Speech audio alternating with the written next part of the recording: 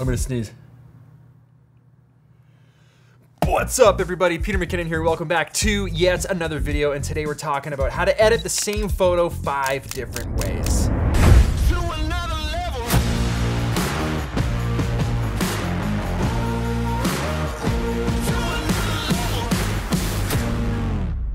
So why edit something 5 times? It all comes down to practice. If you expect to get good at anything, you need repetition. Sports, and you want to get good at a certain play, you're gonna run drills. You're gonna practice that play over and over, so when game time comes and that scenario presents itself, you know what to do. The same thing goes with editing. How did you get the photo to look like that? You do it over and over and over and over. So a great exercise, a great drill, is to grab one photo and edit it 5 different ways. Black and white, flat profile, vintage, typical like PM and how I would like to edit it and how I see Iceland, and then 5 would be bright. All right, so let's open up Lightroom. I'm using Lightroom CC, and let's start with the black and white. So the first thing I'm gonna do, I'll probably just drag down the saturation to start.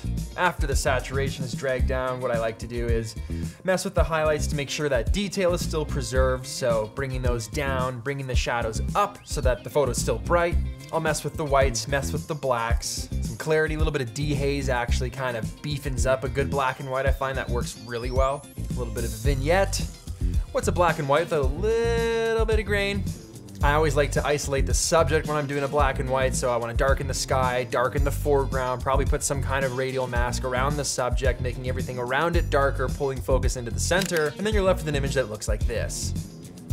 So that would be a quick little black and white, little banger of an edit. Moving on to the next one. The key with this is not spend a whole lot of time. Less is more, you don't need to overdo it. So this next one, we're looking at a flat profile. So the first thing I'm gonna do is start with the curve line. I wanna bring those blacks right up, kind of make a little bit of a ramp here, adding points on that curve. I drop the highlights down, I drop the contrast down. I don't want this to pop, I don't want it to be super clear, I want it to be softer. Gonna bring down the saturation with my blue jacket. It's just a little too bright. Since it's Iceland, I like always adjusting the yellows to be more of an orange hue. It just looks really good, especially with this landscape. A little bit of a vignette, and this is what you get with a flat profile.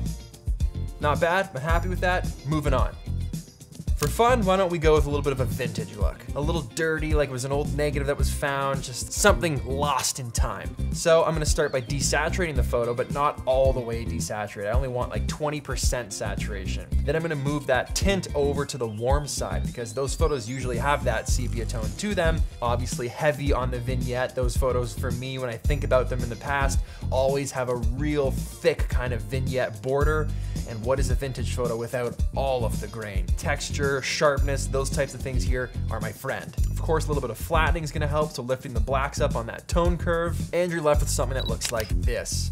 Now you could probably take that even further, but as far as the exercise goes, we'll leave it there. We'll move on to the next photo, which would be my preference, how I edit, what I like and what I want to see and how I feel this photo looks good. So with that, a lot of the same things echo. Flipping that grass from yellow to a more orange. I want to adjust that brightness of the jacket. I want to bring it up a little bit so it pops even more, and I want to bring that blue to a little more of a cyan. Now I want to darken that sky, so I'll probably use a bit of a gradient. I'll also, when I have that gradient selected, move it over to a blue tone so that it separates from the rest of the photo but has more color. Kind of makes it feel a little more moody, like a storm is coming. Since the hair is blowing in the wind, it looks very dramatic. Moving the tint towards blue a little bit more because I tend to shoot on the colder, more contrasty side of things. That's the before, that's the after.